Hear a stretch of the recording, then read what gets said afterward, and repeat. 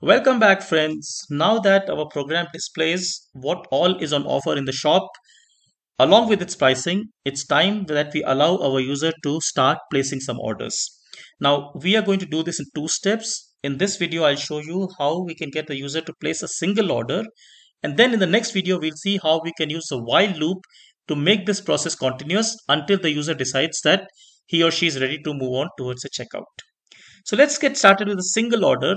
We remember we are displaying, all these items here, and now we want the user to say choose any one of these items which he wants to purchase. So I make a statement that okay, look, I'm going to create a variable here, and I'm going to say order equals to say input, enter 1 to 5 to select a food item, and say 6 to proceed to checkout.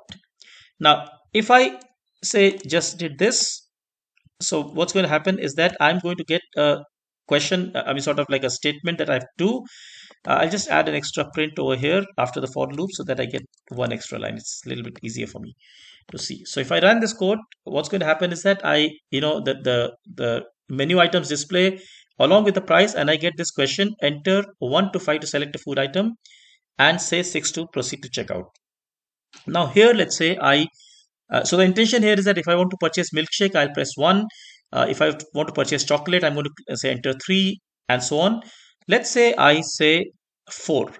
Now, while what I want is that I want to order eclairs, and there's no problem in this, but at this point, I want you to realize that this order is in fact a string.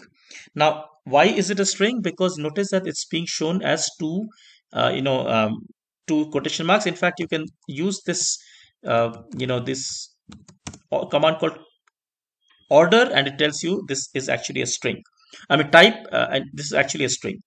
Now, there's no problem as such with this, but later on, we are going to have to use this order to index into a list that we have created. We'll see that later. And for that purpose, I'm going to convert this into an int. Right now, what this does is that it's going to convert the order into an integer. So if I run the same code now, and let's say I say enter 4, this time round order, if I say it's an integer, notice there's no quotations here.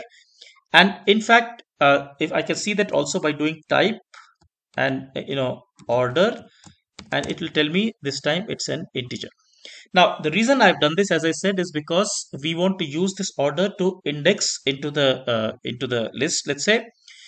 However, this also means that now there is a certain possibility that if I give an input which cannot be converted to an integer, right? Now, for example, here 4 was fine. I could convert that to integer 4.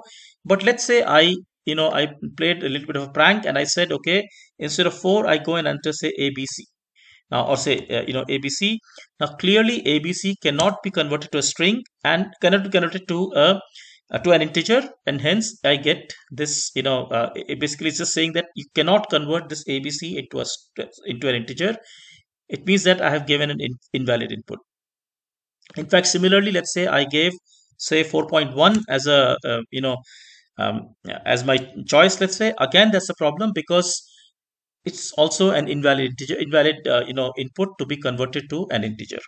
So while we will still go ahead with do the integer. If you are interested, there's a way to handle this kind of an error, but that's for a later topic. However, we will convert our order to integer because, like I said, this will help us index into a list, and we will give ourselves code to protect ourselves from, let's say, a situation where a user does enter an integer but that is not inside this range. So maybe let's say 7 or 8 or something like that. That situation we can handle quite easily, and we'll do that. Now that we know how the user can place one order, now if it was just one order, then we could have just proceeded, found its price, and so on and so forth. However, we will do a little bit more here. We will get our user to, let's say, keep purchasing till the time he or she chooses otherwise. And for that purpose, we are going to use a while loop. I'll come back to that in the next video. Thank you so much. Take care. Bye bye.